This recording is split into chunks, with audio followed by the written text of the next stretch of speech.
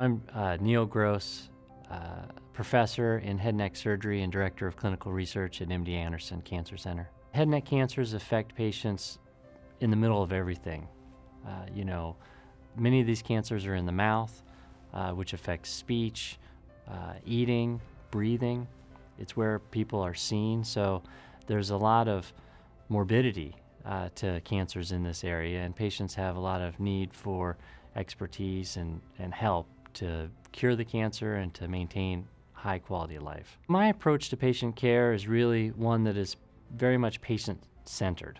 There's no one treatment that fits everybody.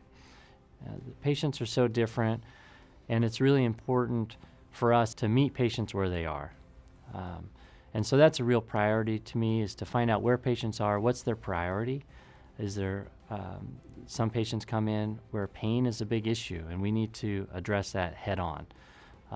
Other patients are very concerned about their voice or swallowing or appearance, and factoring that into the treatment plan is critical. One thing that I see a lot of in my practice is HPV-associated cancers.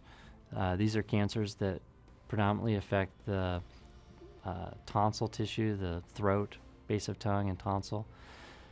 These patients tend to be younger, healthier, and have a high standard to meet in terms of maintaining a quality of life in addition to being cured. Patients with HPV-associated throat cancer have a high chance of cure, but they also have a high chance of toxicity from treatment. And so a passion of mine is helping patients with this disease to minimize the long-term toxicities of treatment, understanding that we have a very high chance of cure going in. I'm Neil Gross, and I'm making cancer history.